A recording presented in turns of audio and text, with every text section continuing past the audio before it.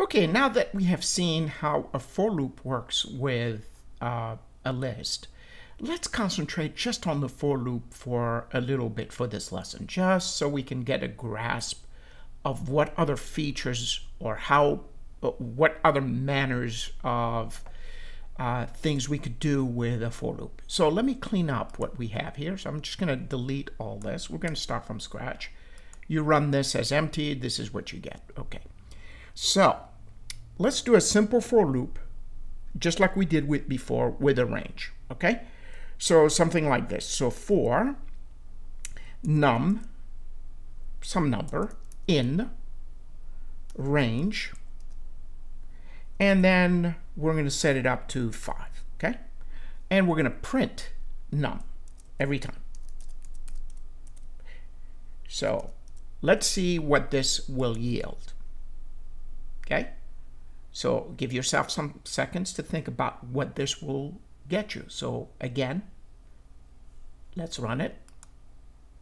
There you have it, 0 through 4. Good. That's one variation. Let's do another variation of a for loop. If we wanted to, let's say, not start necessarily at 0.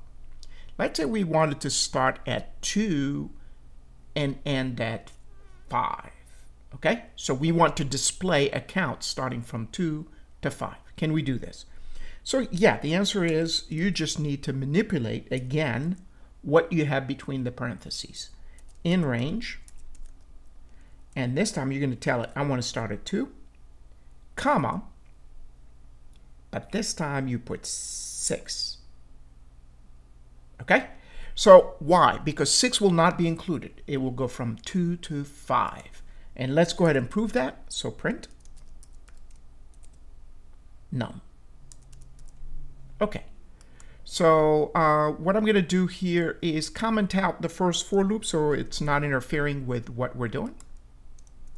So by just putting a pound sign in front of it, right, or a hashtag, it will make those two lines comment. So let's go ahead and run this for a second. As you can see here, we go from 2 to 5.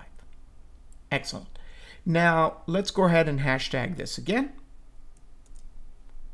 And this time, I want to decide, not only I want to start from a certain count, but I would like to space it out by a certain number, right? So it's not necessarily, let's say we wanted to go from 2 to 29. Well, you know, by doing what we just did, we could do 2 comma 29, 30, and we're done, right? So it will print one at a time. But we want 3 in between. All right, so let's try that. So for num in range, so notice now the major difference now. You're going to have 3 arguments to the function range. Starting at 2, reaching 30, or 29 in our case, at a 3 separation between the counts. So let's see if we get that. So print, and we're going to do num. Okay, let's go ahead and run this. And there you have it. Starting at 2, add 3 to it becomes 5, add 3 to it becomes 8, add 3 to it becomes 11, etc. until we reach 29. So this here, you can decide what your resolution is. This here, you decide what should be your range, lower bound, or the lower limit, inclusive, 30 exclusive. Okay? So I hope this was a good quick review for that. So let's go ahead and redo, since we are with lists right now, let's do another example with lists. Let's call it names equals, and then we're going to put some names here. And this will be a good review for handling this. Drew, Janet,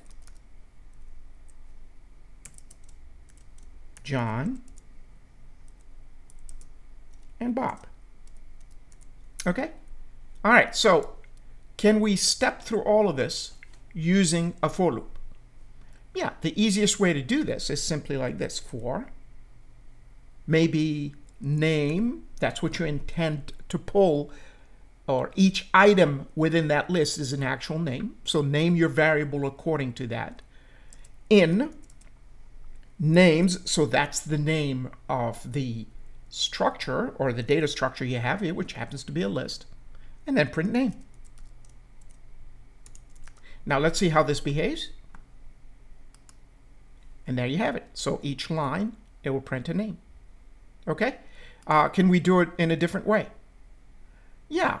So if you want to use range, well, then you'll have to use the index. Okay? So let me just comment this out. Again, this is one way to do it. We're going to do another way to do this as well. And the way to do it here is for you could index. It's based on the index. In range. Now, how many items we have? Now, we could say 4 right away, knowing that we already have 4.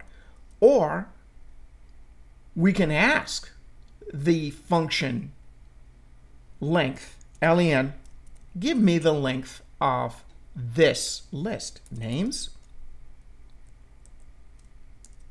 And then we'll do what? We'll go ahead and print each name.